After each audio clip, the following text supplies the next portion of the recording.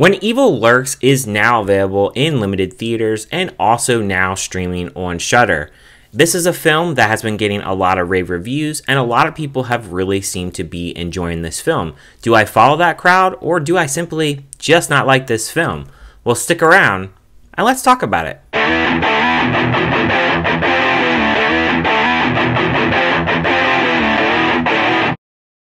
In a remote village, two brothers find a demon-infected man just about to give birth to evil itself. They decide to get rid of the man, but merely succeed in spreading the chaos. The film stars Ezequiel Rodriguez, Louis Ziembrowski, Demián Salomon, and Federico Liz, and was directed by Demián Rugna, and he's done two other films that I've heard of before but I've never seen, and that is Terrified and Satanic Hispanics. So I heard about When Evil Lurks months back, and it did get a limited theater release. I got a screener from Shudder, so I elected to watch this film at home. And this film, it starts off pretty quickly. You have two men who hear gunshots, and the next morning they go out to the woods and they explore it, and they see half of a man's body, his lower half, with his guts hanging out, which eventually leads them to a shack. They see this woman, and she has two sons, and one of her sons is rotten. And rotten in this film basically means that a evil possession has entrapped themselves into the body of this person, and the devil is waiting birth out of this person. And they have this guy called the cleaner who was killed in the woods. He is supposed to safely kill this demon and get this demon out of this person. When these two men get to this house, they see this guy rotten. He has like pus in him. I mean, he's really overweight. He looks absolutely disgusting. The whole makeup of this rotten individual, he just looks hideous. It is just crazy looking how he looks. I definitely had some cringe moments within seeing this guy and just the state of his nature. The two men, they try to go to the police and explain this rotten guy that is supposedly possessed, and the police, they don't care, which is a horror trope in most horror movies where the cops, they're pretty useless. So then they go to the landowner and they're like, what should we do with this rotten body? He's around your land and all that. And he says, well, why don't you guys go dump the body? So they load the body into the back of their truck. And then he actually falls out of the truck after they narrowly miss a kid in the road. When Evil Lurks really isn't a film that really explains everything off the bat. You really have to just watch the film unfold. It really just throws you in and you're just there for the ride. And I really did enjoy that we're just there for the ride. It's a very violent film. There's a lot of set of rules that are involved with this possession and rotten and cleaner and all these different things that really tie into the film. No one is safe in this film, which is absolutely awesome. I love watching a movie and you have no idea who's going to live or die, and at any second in time something can just turn itself upside down and you have no idea what is coming. I really enjoyed that.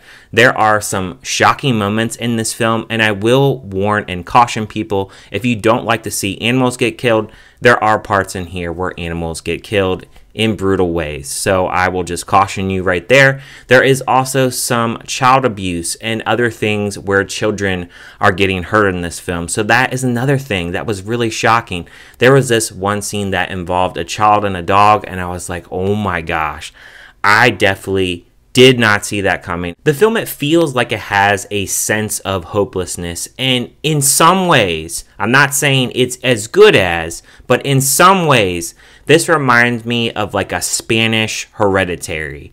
It's very dark. It is family oriented, but there is a lot of dark moments, I feel like, in this film. I think the blood and violence and the overall makeup, the effects, they all look really good.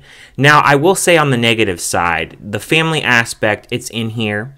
And I think a lot of times in Spanish films and the way that they actually portray family, I think that it's very authentic. And I definitely think in this film, it is very authentic how they portray this family and just different things that are going on. You know, I love the grandma with the set of rules and explaining the set of rules, but I do think that the set of rules, they're not always followed. And I think when they do kind of come into effect and into play, I don't think they're always followed to a T, and it can be a little bit kind of confusing.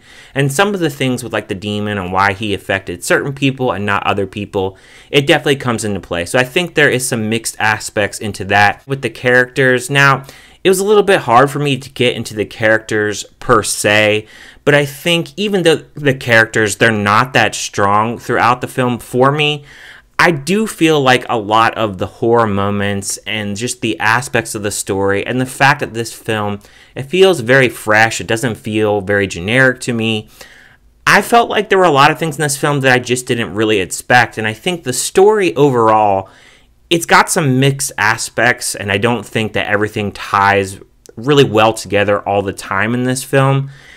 I will say in this film, one of my favorite scenes is the school scene. I definitely felt the dread of that scene, the coloring, just the whole vibe of it was very off to me. Characters, they get into that school, and there are parts in there where I was like, no, don't do that. And there are other parts in this film where I was like that, don't do that, you're going to make it worse, people not following instructions, those sort of things. Yeah, it could be a little bit frustrating, if you're watching this and you're like, no, don't do that. What are you doing? You're acting stupid. But we have to have a movie here, so I understand that.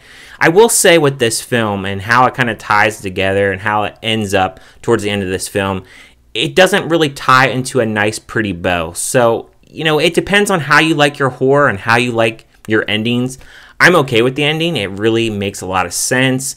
I feel like there is just not a lot of hope within this film, and I think they did a really good job of just creating that hopelessness effect throughout this film. As far as a score for When Evil Lurks, I would give this film a 3.5 out of 5. I like this film. I don't know how much it would be in rewatchability for me, but I do think there are a lot of good things in here that really do make indie horror films feel very fresh and don't feel like a generic kind of film that we see into theaters. And I definitely feel like this film, it definitely has its own style, and it really is trying to create something a little bit different, and I really did enjoy that about this film. But let me know in the comments, what did you think about When Evil Lurks? Did you like it? Did you hate it? Did you just think it was kind of meh? I really have not heard many bad reviews for this film, so it's very interesting to see the love that this film is getting, and I'm really glad that people seem to really be enjoying this film. I definitely think it's one of the better Shudder films, and it's definitely a film that I recommend that you check out if you're okay reading subtitles. But thank you guys for watching this review. I will see you guys on my next review.